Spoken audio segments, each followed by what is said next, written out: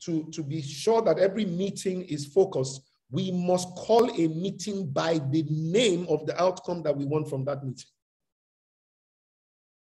So we don't say that we want to have a GEMSTONE network meeting. What do you mean network meeting? What does network meeting mean? It has no meaning. You have to call the meeting by the name of what you hope will come out of that meeting. So that's the first thing I want you to note. Number two, you must give a specific time and place for every meeting that will happen recurrently.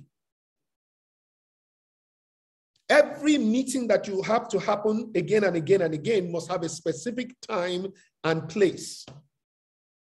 It must command its own time. Number three, anybody who will have no real input into that meeting or have no real work to take out of that meeting should not be in that meeting. So stop having meetings that has everybody in it.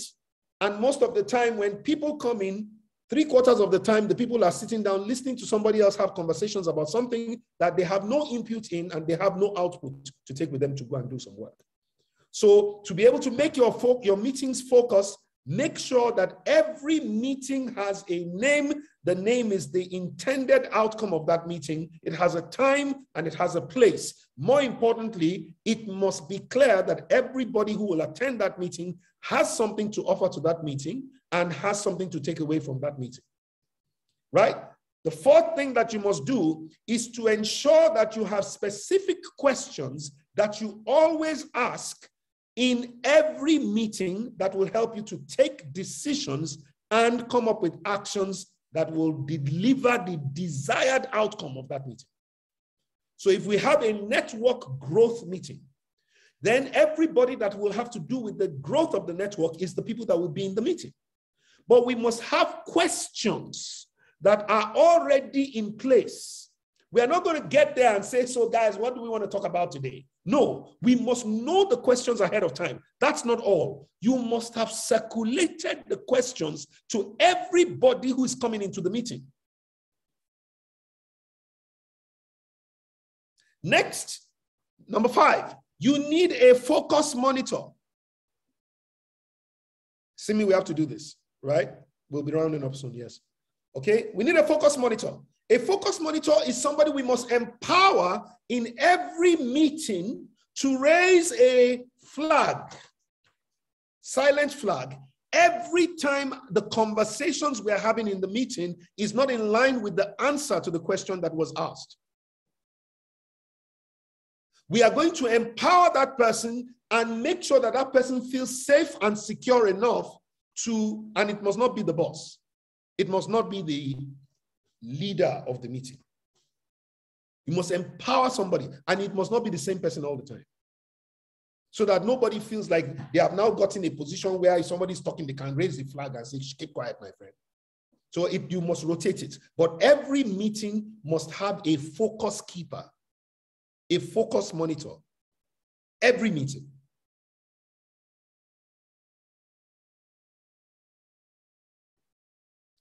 And at the outcome of every meeting, you must have specific to-dos, specific things that each and every one will do.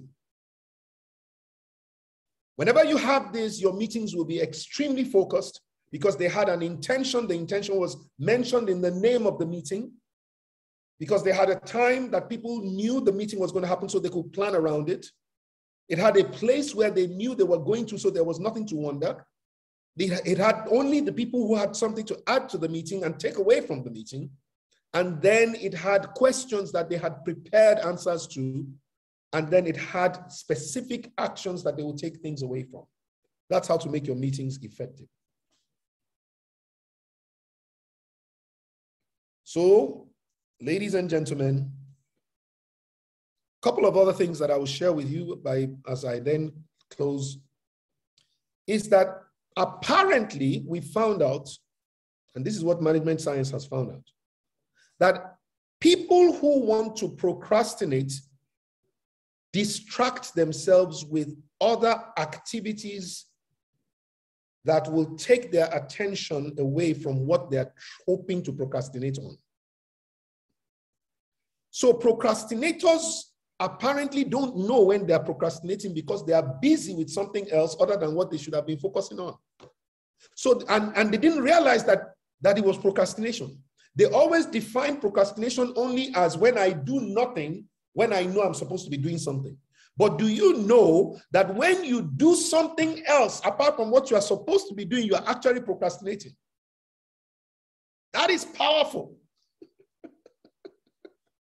That is so powerful. Everything else you're doing apart from what you're supposed to be doing is a form of procrastination. So in other words, you are, in a sense, you are active, but you're not productive. Medium.com said, distractions cost the United States economy $650 billion last year. I don't know how they measured it, guys. But I just want you to understand that the capacity to be able to zone your attention on the most important things to you, on the most important pathway to the most important things, the ability to be able to understand what is required so that you can focus those things. Remember, your thoughts, your time, your treasure, your talent, your team, and your treasure, to be able to focus those things. So now I'm going to be asking a very important question.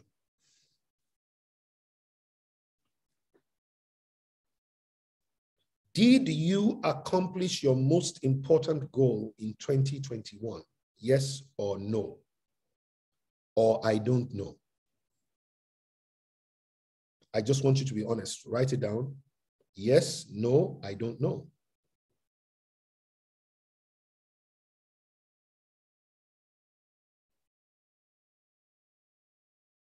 Guys, do you understand why we needed to go through today now?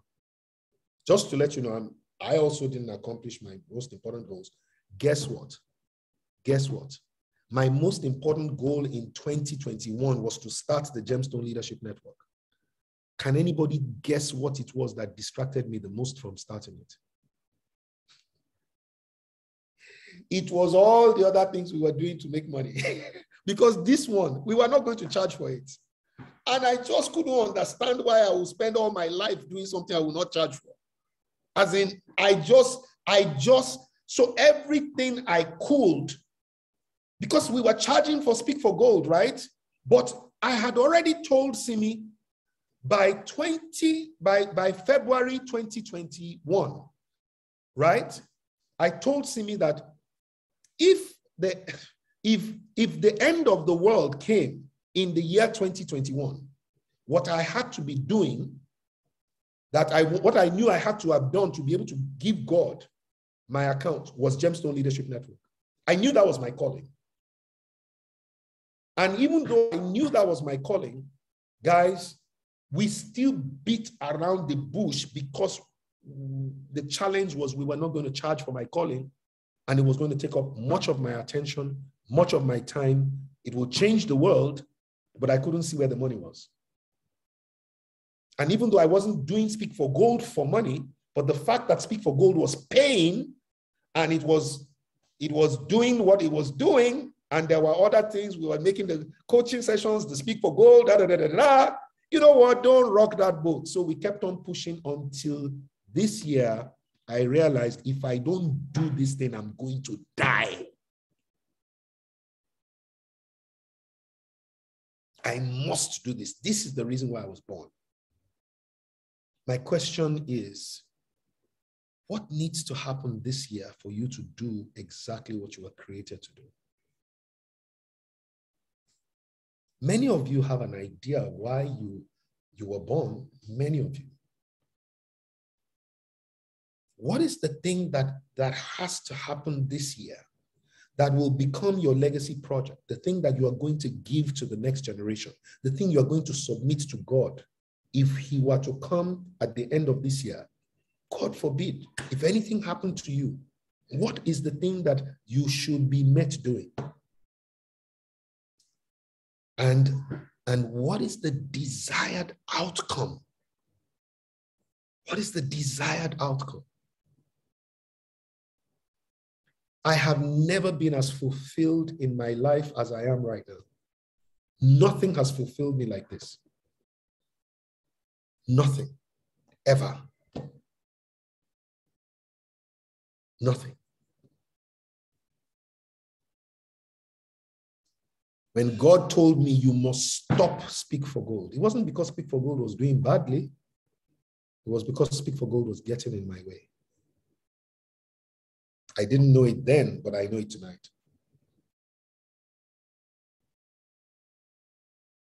It was making a great impact, but it was getting in the way of a greater impact. Did anybody get that? Nothing is as potent an enemy to a great idea like a good idea. In fact, sometimes another great idea is the greatest enemy that a great idea can have. And what I have come to call you to is a solemn, and this is a very solemn moment, guys. This is a very solemn moment. I know that I wanted you to have a great time, but I also promised you, I said your life was going to change if you came today.